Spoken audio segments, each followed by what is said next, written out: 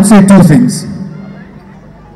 Number one, teach your child never to say no. Try it, you don't like it, move to the next thing. Whether it's food on the plate, whether it is a sport you have to try, whether it is some cultural activity in school, try it. If you don't like it, don't do it again. But try it. So teach your child the value of saying, yes, I'll give it a shot. I'll try. And the second thing is hard work.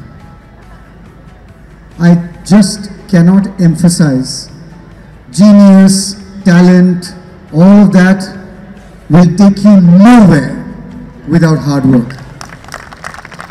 But hard work without genius and talent will fill your heart with happiness, will fill your soul with purity.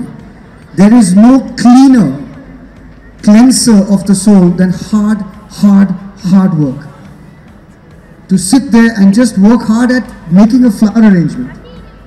तो ध्यान वहाँ पे जो ध्यान आप लगाओगे, वहाँ पे जो परिश्रम करोगे, वहाँ पे पसीना बहाओगे, उसमें एक भगवान है. And nobody talks about this. Somehow it's gone out of the lexicon. Earlier I used to say, children should have fun.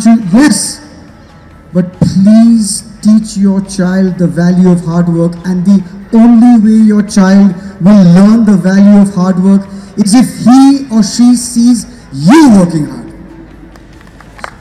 Do not tell, only show. Those years have gone. Your children will not listen to you. They will only watch.